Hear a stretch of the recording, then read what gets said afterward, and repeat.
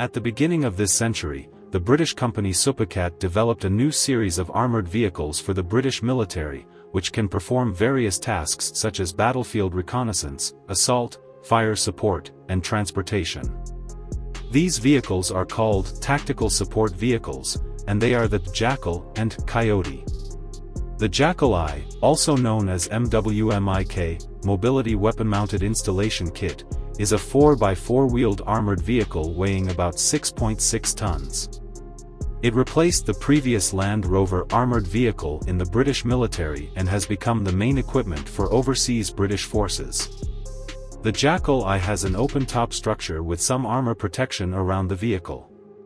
The front of the vehicle is the position for the driver and one gunner, with the driver on the right. The armored vehicle is powered by a 6-cylinder turbocharged diesel generator, producing 185 horsepower, paired with an Allison 5-speed gearbox. The vehicle's maximum speed is 80 km per hour.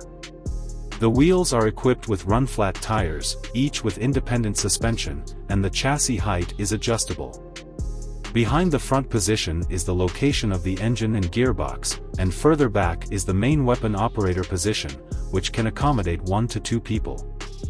Various types of machine guns, such as the M2, or a 40mm automatic grenade launcher, can be mounted on the weapon mount.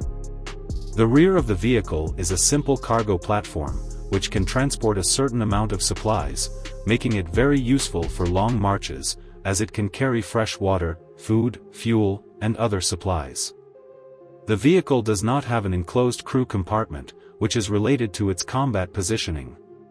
Usually, it does not engage in frontline combat, but is more involved in low-intensity combat, where adequate light weapon configurations and a wide field of view are important, allowing the crew to effectively utilize light weapon firepower. The vehicle is protected by armor on all sides and the bottom, with a certain resistance to explosive impact, and the seats are designed with shock absorption. The Jackal I was first deployed in Afghanistan in 2008, and its reliability and off-road performance have been proven in combat. However, its inability to provide full protection is a major drawback. Perhaps learning from combat experience, the Jackal II armored vehicle was introduced in 2009.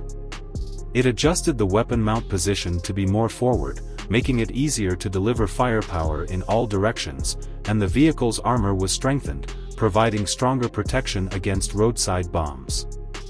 The Coyote armored vehicle is another deeply improved version, with a weight increase to 10.5 tons and an effective load of nearly 4 tons.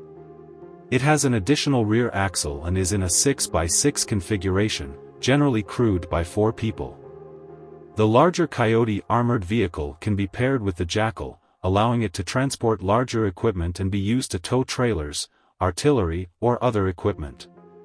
Its functions overlap with those of medium and light trucks, making it very practical for overseas deployed forces, as it can perform multiple tasks with one type of vehicle, without the need for various types of vehicles. Currently, the total number of Jackal and Coyote armored vehicles in service exceeds 500, with the most being the Jackal I/II. The British Army, Air Force, and Navy all have different numbers of Jackal or Coyote armored vehicles, which are deployed in various overseas battlefields and European bases. There are no records of other countries purchasing these vehicles, although Estonia once borrowed 4 vehicles from the British military.